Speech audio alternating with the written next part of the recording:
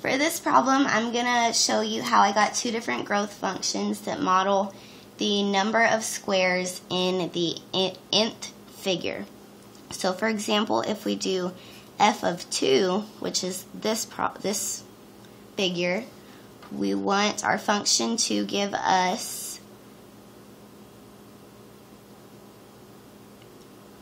9 because there are 9 squares in it. So for this function, we're going to start with what they all have in common, which is a base and 2 legs. For our function of n, we know that each of these is always going to have a base of 3 squares. So in the function, we can go ahead and write plus 3 because that's our constant. We also know that there are 2 legs for each, and I noticed that for each figure there are 1 square for number 1, 1 square right here, and 1 square right here. For figure 2, there are 2 squares, 1, 2, 1, 2. For figure 3, there are 3 squares, 1, 2, 3, 1, 2, 3. For figure 4, there are 4 squares. And we can show that with the orange marker. This is showing that each figure has the n amount of blocks twice because there are 2 legs. And we can show that with 2n. We have left over 1 square on each leg. And since there are 2 legs, we need to do plus 2 because there are 2 squares. So that shows that the growth of each figure, for example, we can say f of 3 equals 2 times 3 plus 2 plus 3. This would equal 6 plus 2 plus 3, which when you combine is 11. And we know that there are 1, 2, 3, 4, 5, 6, 7, 8, 9, 10, 11 squares. So this can work with, this function can work with n number of squares.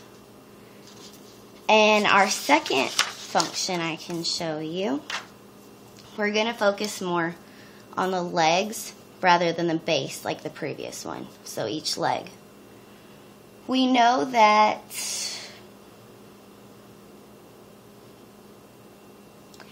each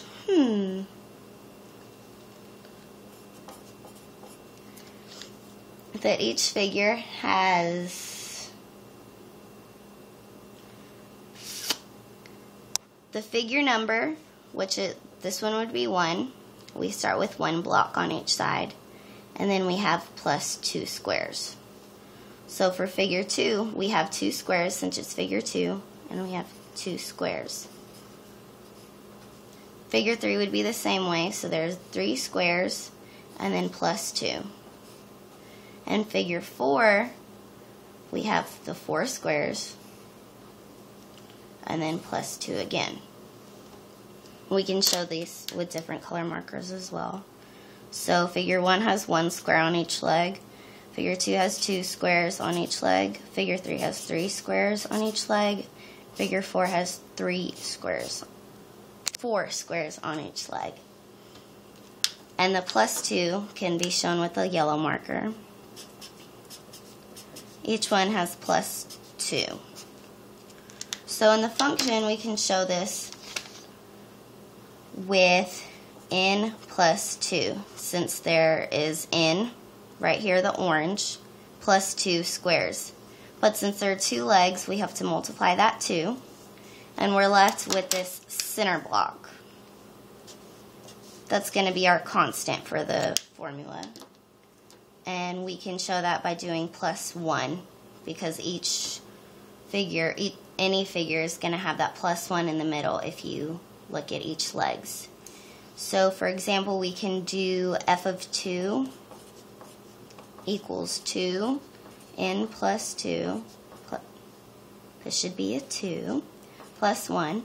So 2 plus 2 is 4, plus 1.